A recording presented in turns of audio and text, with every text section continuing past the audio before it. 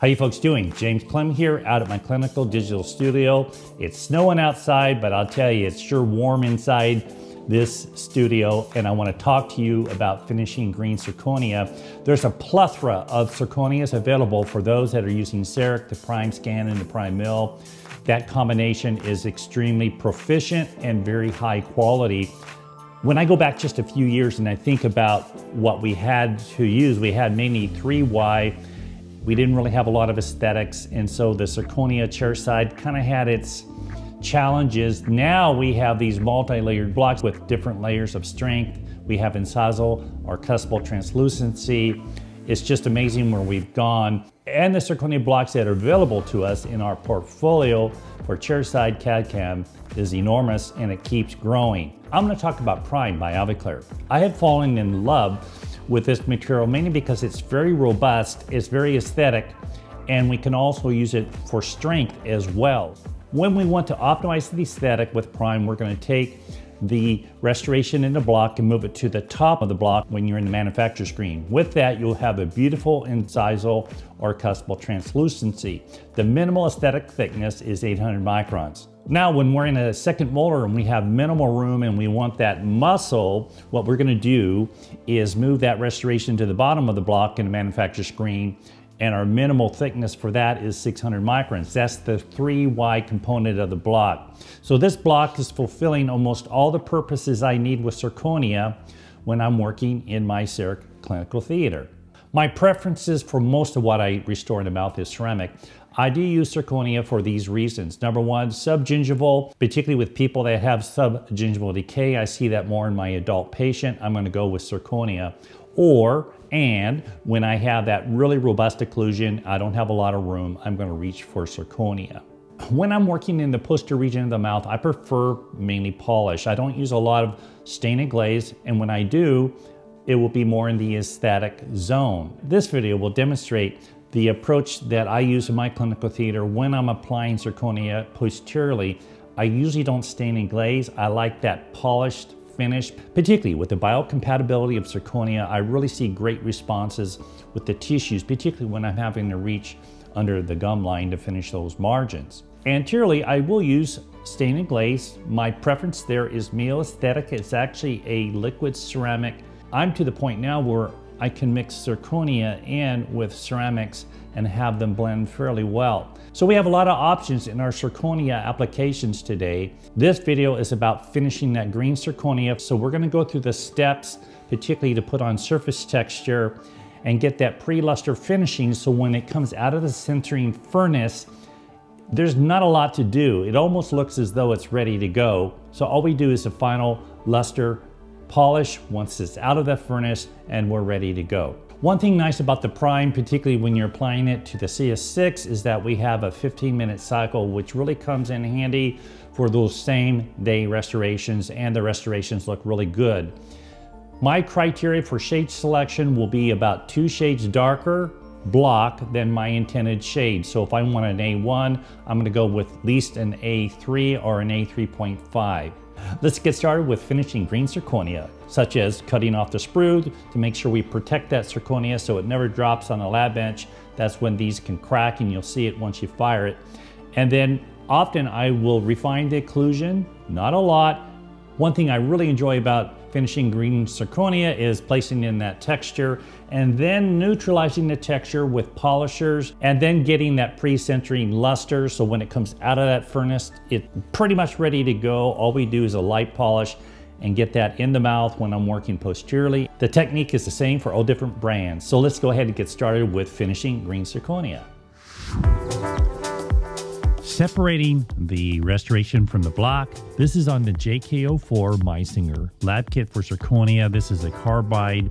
We want to hold that restoration so it doesn't drop on the lab bench and potentially get a fracture on the margin or the whole restoration. We proceed with the point carbide burr to smooth down the attachment zone, and we'll get that nice and smooth with a RPM of around 10,000. I prefer to do some detailing of the restoration. This is a needle diamond on the JK04 Meisinger lab kit.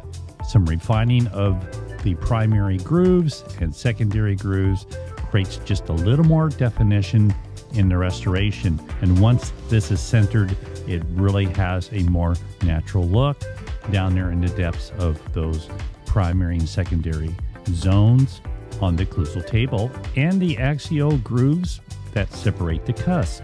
And don't forget the cusp of Carabelli if you want to add that in. That's a fun exercise to do.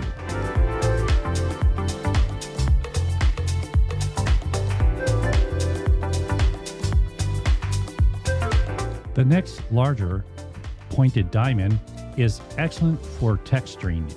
The diamonds are a little larger, and this is on the JK04 lab kit. Those larger diamonds create a nice surface texture. Now remember, what we want to do here is add the surface texture. It's going to look a little too robust. We're going to come back with a polisher and neutralize the texture to get that nice natural look.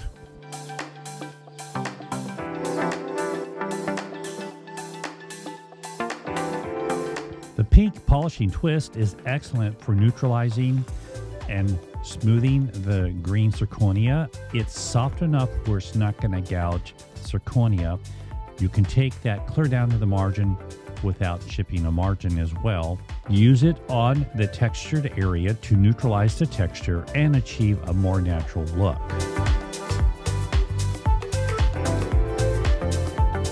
When polishing the proximal zone, keep the polished cervical to the interproximal contact. So at this point in time, we're not polishing the contact interproximally. We don't want to lighten up the interproximal contacts at this point. We'll polish that area with the next polisher.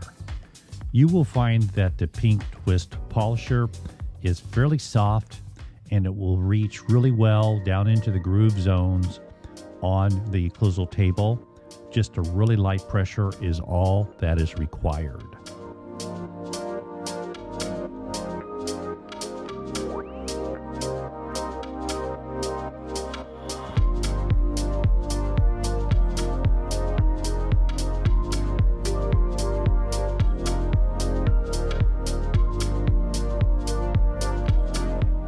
Our next step is to use the beige polisher. This is the luster polisher that will bring a fairly high luster on the pre-centered zirconia. This we can use on the interproximal contact. It will create a very smooth surface. So once fired, it almost looks as though you're done with the polish. This is a very expedient way to process zirconia chairside.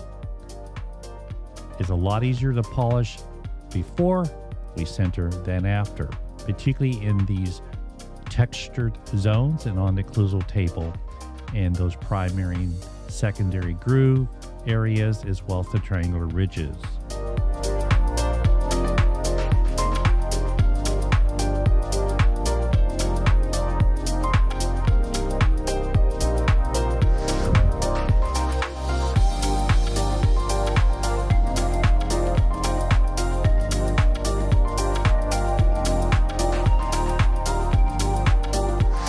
Right out of the furnace, you'll see there's a fairly nice luster finish.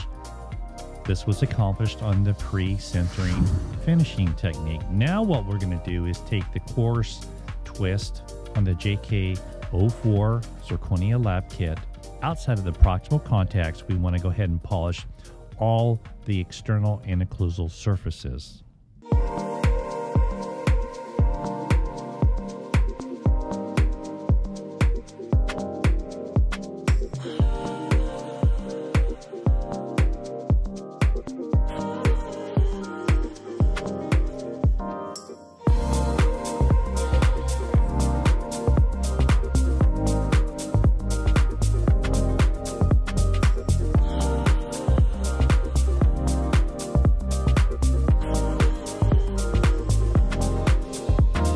Quite often on the buckle surfaces and the whole restoration, if we finish with the green, it won't create that pearl effect, as you can see here.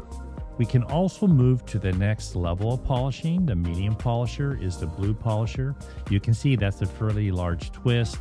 It works very efficiently This will add a higher sheen, and at this point we can polish the proximal surfaces without opening up those contacts.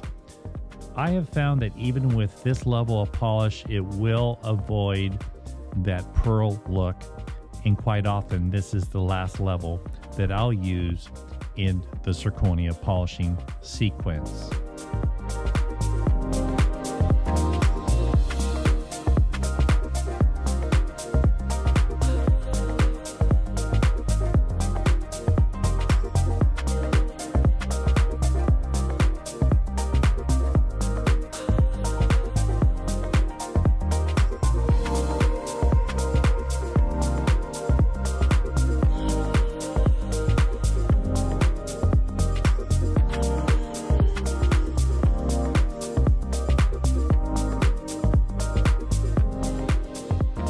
A well-polished occlusal table on Zirconia will wear the opposing dentition less aggressively than a Class 4 gold.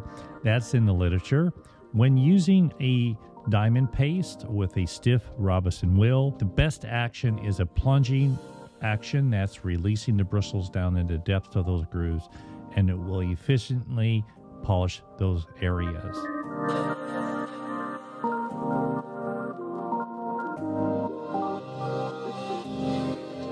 There will be a few more videos in the future that will provide other options of finishing Zirconia, like infiltration. I still will use that when I have situations where I need to really make Zirconia blend and maybe there's more saturation at the cervical side. I prefer to use infiltration for that rather than just stain and glaze. And then when we do add stain and glaze, I like the Meostatic. It's more of a liquid ceramic that we can place on our Zirconia surfaces, usually just the labial or the exposed area. We do get better function when the occlusion is functioning on polished Zirconia. So I prefer that with my functional surfaces of Zirconia.